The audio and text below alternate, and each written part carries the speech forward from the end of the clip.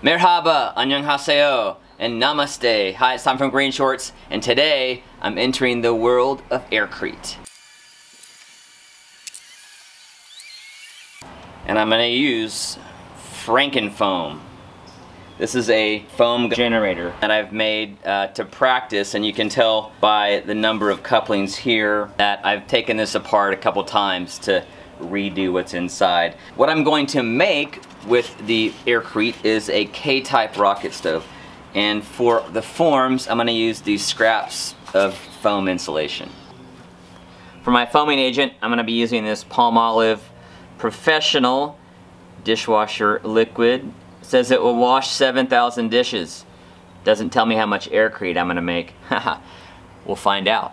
I'm going to use a ratio of 40 to 1, so 40 parts water to 1 part of liquid. I've seen different ratios mentioned. I've seen 30 to 1, 160 to 1, and I think all of those reference the different detergent. So you may just have to figure out what you got and what works. So we're going to start with 40 to 1. So for my 2.5 gallons of water, half of a 5-gallon bucket, I'll be adding 1 cup of liquid. And just get a little bit of mixing here, but I don't want this to foam up too much. Before I make any foam, obviously I need to get my forms set up. And I'm going to build my foam forms on this OSB with this vinyl layer in it. That'll act as my base, and I'll put the forms on top of this. Ah, and here's the train. Nice and loud. We love the train. Someday I'm going to show you the train. Using my twisted Sharpie from Greg's Garage. I'll put the link in the description if you want one of those.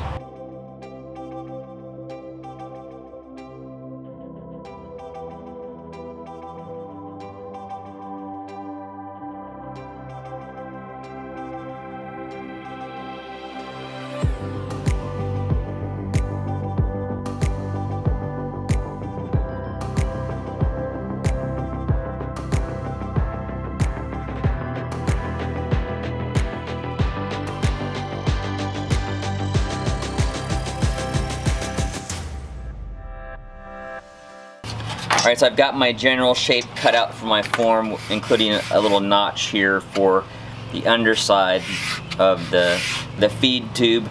So now I'm going to cut this out, and I'm going to cut it into 2 pieces so I can unform it more easily.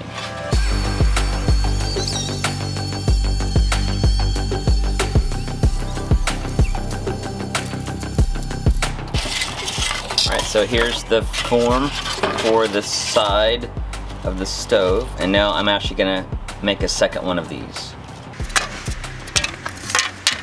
Alright, so I got the forms for my 2 sides created, and now I'm gonna use the blanks from inside to create the other parts. I've got a 5-inch dimension here because I want to have a 4-inch square interior for the riser. So I need a 4-inch piece that's going to go here all the way down, a 4-inch piece here, a 4-inch piece here, and then one here as well. Now I've got this one notching in to help with stability. For the bottom of the stove, I'm going to do a double thick floor, because I want it to have a lap joint here for the sides to sit on top of. Because I'm going to both glue this together with some adhesive stove mortar, and I'm going to band it with some metal banding. I've heard you can actually screw this stuff together, so I may try that as well, once we see how the consistency of the Aircrete turns out.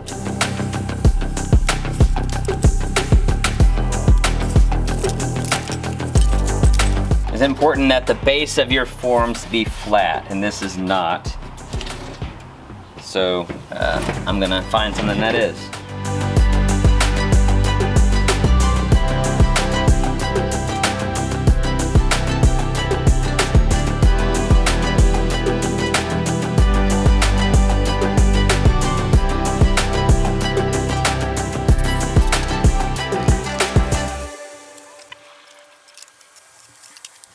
This is the back side of the riser, and now I'm going to put 2 more segments in here for the small elements of the firebox.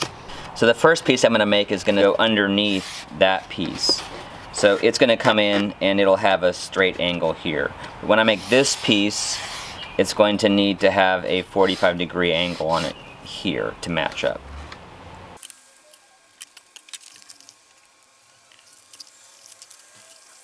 For the block I'm going to put in here to make this part, I'm going to go ahead and put a 45-degree angle on this edge to make the second part.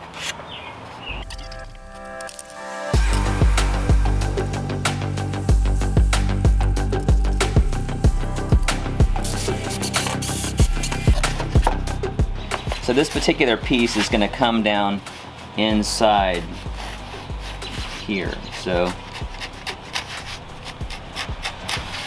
I need to measure that dimension to here, not to here.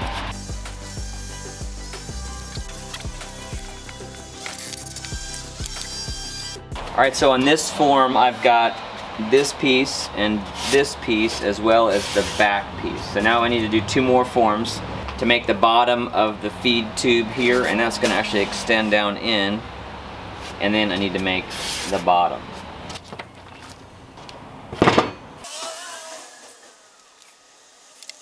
This will be air channel underneath here, firewood coming in here, airflow coming in there. A lot of the boxed metal versions of this that you see will actually channel the airflow as well, but I think this opening, bringing it in underneath this ramp, is just going to be fine. It may actually speed up the air as it gets pulled in that funnel shape. So we'll see.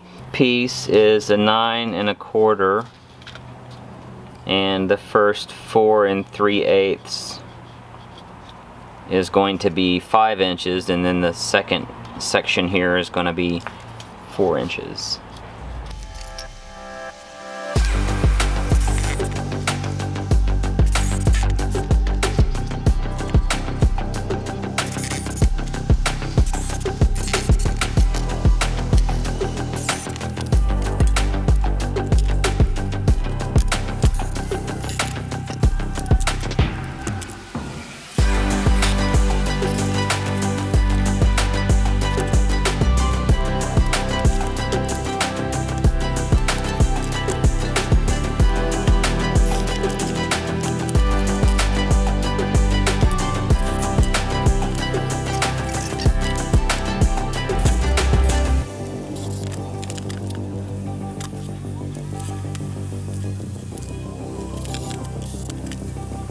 This will be the front here, and it is not going to have a ledge like we'll have on the back and the sides. So just straight double thick there.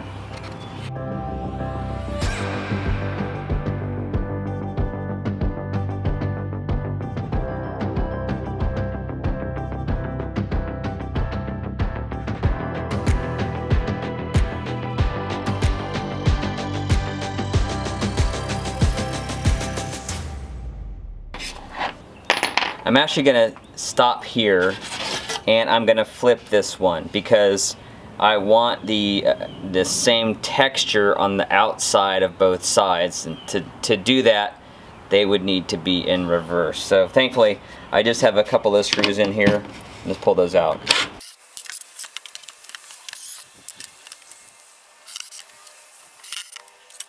But I am using the same cutout that I used for this side. For this side, there would be a slight variation in the 2 pieces because they were cut by hand, so the more I can make sure these match, the better.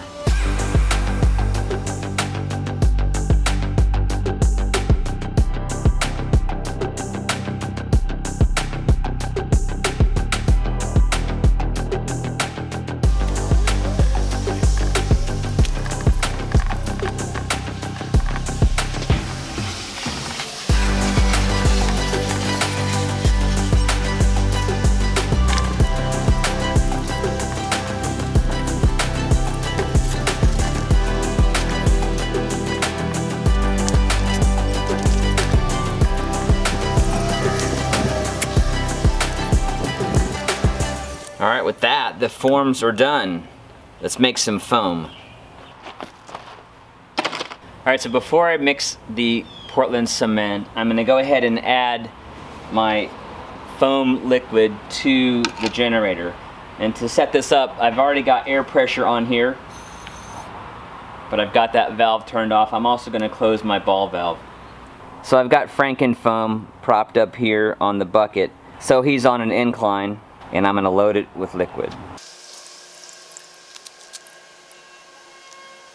It's a little foamy because I tested it, and so it'll be pushing some foam back out, but the liquid's going down.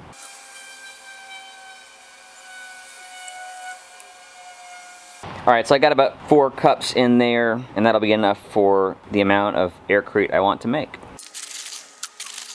So I'm going to mix up a small batch of Portland cement.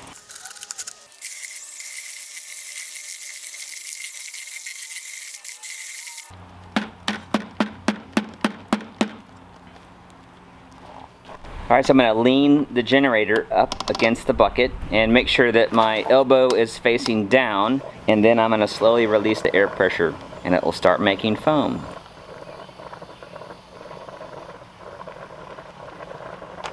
The consistency I'm looking for here is shaving cream.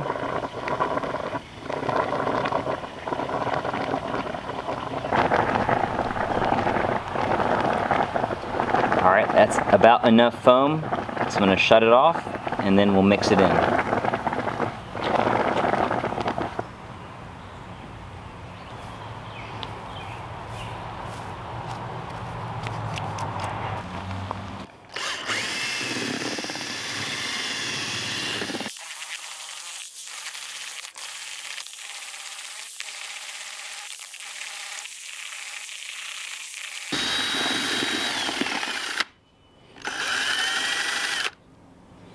I think that's too much foam.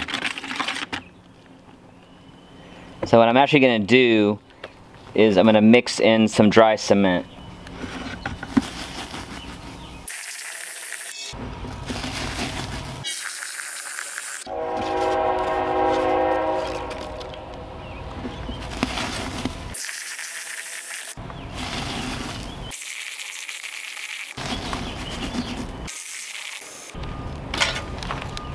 Alright, that feels more like cake batter to me, and since we're still in this experimental phase, I'm going to go ahead and go with this consistency.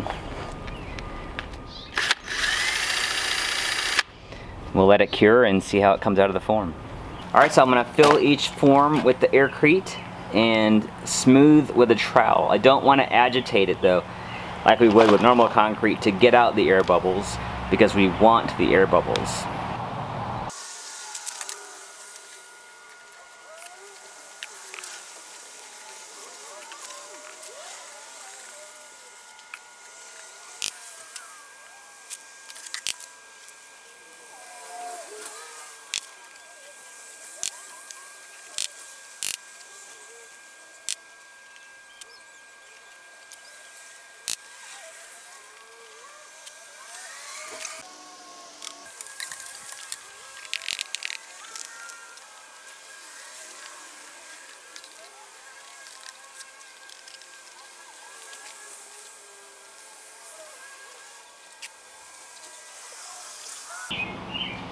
I'm concerned about this little point right here, so I'm actually going to stick a screw into the concrete there.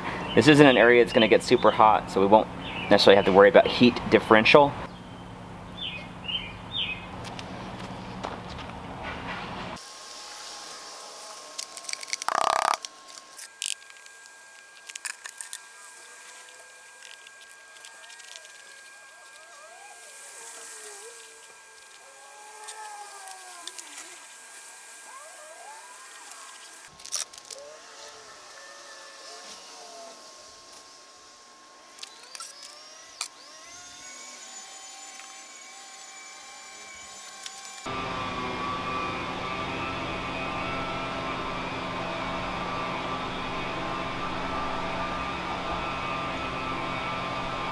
Alright, so now we've got a couple of weeks of cure time, and I'm actually going to do a second part to this video where I unform build the stove and fire it. It's been a long video, and I want to make sure this has enough time to cure correctly. If you know how to make Aircrete, and I'm talking to you, Honeydew Carpenter and Aircrete Harry, y'all have some great content on that.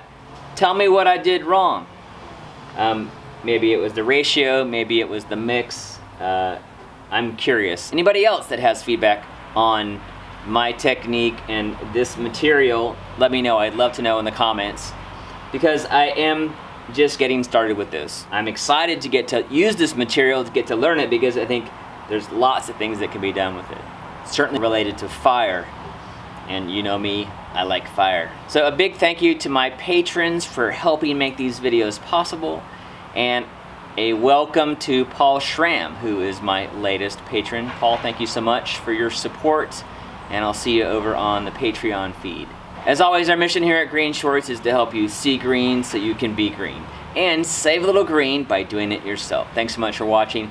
Please like and share. Keep all the great comments, tips, and suggestions coming, and we'll see you in the next video. Thanks for watching.